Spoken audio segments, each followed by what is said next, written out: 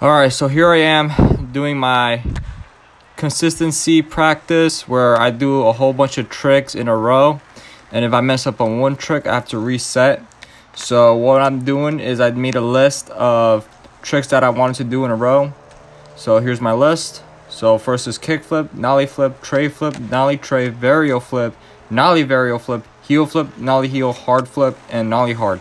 The reason why I think this challenge is much more better than doing one trick 100 times in a row is because if you work only on one trick, you're probably going to be losing all the other tricks you have in your memory. So when you work on every trick, it's better than not having to just focus on one trick. You're focusing on the tricks you have into your muscle memory. This is how I do my consistency, because if you have to reset and you have to keep redoing tricks, it gets into your muscle memory, and once it gets into your muscle memory, then you know you don't have to think about setting up for whatever trick you're doing. Just like for example, a kickflip. I know I could do kickflip. I don't have to think about it.